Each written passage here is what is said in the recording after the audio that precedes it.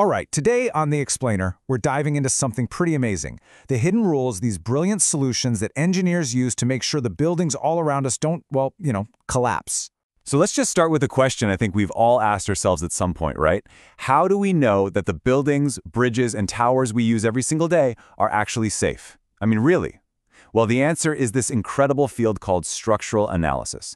And it's kind of like being a detective, but for invisible forces. You see, every single structure is locked in this constant, invisible fight.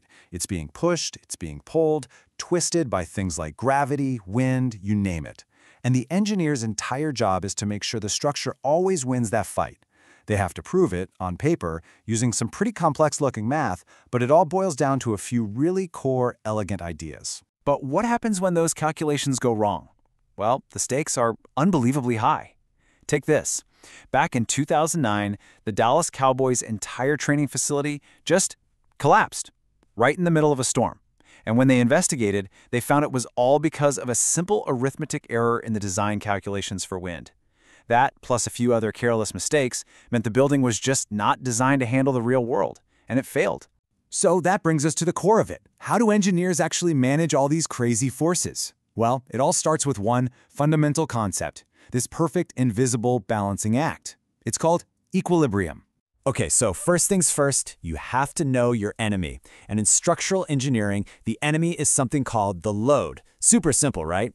A load is just any force that a structure has to deal with. And these loads, they basically come in two main flavors. You've got your dead loads. Think of this as the structure's own weight. It's the permanent stuff, the steel, the concrete. It's not going anywhere. Then you have live loads. These are the temporary, unpredictable forces. It's us, people walking around. It's snow piling up on a roof or wind slamming into the side of a building. And the whole trick is that the design has to be able to handle the absolute worst-case combo of both of those things at the same time. And this right here, this is the single most important rule in all of structural safety. Now, I know the math might look a little intimidating, but the idea behind it is incredibly simple. For any structure to be stable, every single force acting on it has to cancel each other out perfectly. All the pushes, all the pulls, all the twists, they have to add up to zero.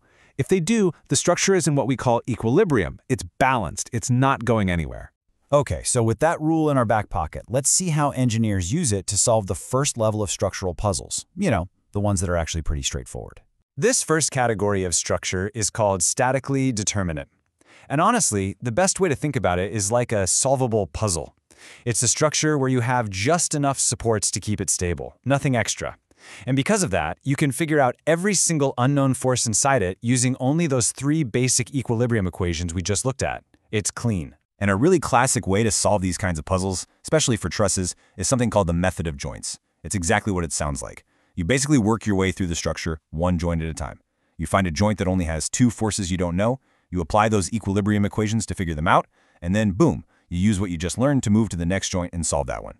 It's this awesome, logical, step-by-step chain reaction. Okay, that's the simple stuff. But what happens when engineers design something with more supports than it technically needs to just stand up? Well, something interesting happens. The structure gets a lot stronger, but the puzzle gets way, way trickier. And this is what brings us to the next level, statically indeterminate structures.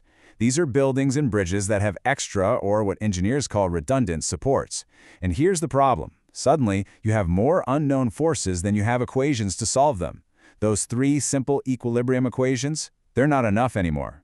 The basic rules just don't work. So you're probably asking, why on earth would an engineer make their own life harder like this? Well, just look at this comparison.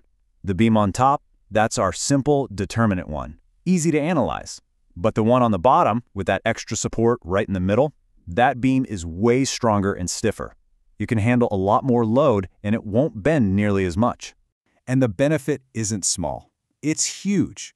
We're talking about a beam that might bend only 1/4 as much as the simpler version. That's a massive advantage in the real world. 4 times less deflection? That's incredible. So this brings us right back to the big question, doesn't it? If those fundamental rules of equilibrium aren't enough to solve the puzzle anymore, then how in the world do engineers figure out what's going on inside these tougher, stronger structures? Well, to crack these much harder puzzles, engineers came up with two just brilliant solutions. They're called the force method and the displacement method. And again, don't worry about deciphering the math here. The key takeaway is that these are two totally different ways of thinking about the problem. They attack it from completely different angles. The force method, as the name suggests, focuses on finding unknown forces. The displacement method, on the other hand, focuses on finding unknown movements. Okay, so the force method. It's kind of like a brilliant thought experiment. Here's what you do. First, you just pretend that extra support isn't there. You mentally remove it. All of a sudden, your impossible puzzle becomes a simple, solvable one again. Great. Now, you calculate how much the beam bends or sags down where that support used to be. Then, for the final step, you figure out exactly how much force you'd need to push that sag right back up to where it started. And guess what? That force is the exact unknown force from that support you were trying to find all along. It's so clever. The displacement method, though, it completely flips the problem on its head. It says, forget about the forces for a minute. Instead, the things we don't know, our unknowns, are the tiny little movements and rotations happening at every joint. You then build a bunch of equations that link these tiny movements to the forces using a property of the material called stiffness. Once you solve this big system of equations for all the movements, you can then just work backward to find all the internal forces. A totally different philosophy. So you might be thinking, this is all fascinating history, but how do these fundamental ideas actually power the tools that build our modern world? Well, it turns out that second idea, the displacement method, or stiffness method, that became the absolute engine of the digital revolution in engineering. It is the core concept behind pretty much every single piece of structural analysis software used today. So how does this software actually work? It's pretty cool. It takes a huge, complex structure, a skyscraper, a bridge, and it digitally chops it up into thousands, sometimes millions, of tiny, simple pieces. These are called elements. Then, it uses that stiffness method to build a gigantic system of equations describing how every single one of those tiny pieces is connected. It creates this enormous digital puzzle, and then the computer just solves it, all at once, finding all the forces and all the movements in a matter of seconds. Which, of course, leads us to a really important final question.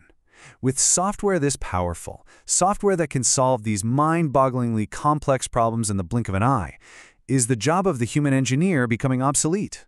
The answer is no way. Absolutely not. And here's why. The software is only as good as the model you give it. Think back to that Dallas Cowboys facility.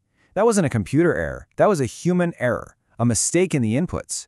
The computer is brilliant at crunching the numbers, but it takes an engineer's creativity, their judgment, their gut intuition to build the right model in the first place. They have to ask the right questions and, most importantly, know when the computer's answer just doesn't feel right for the real world. So yeah, technology is an amazing, powerful tool, but it's still human ingenuity that keeps our world standing.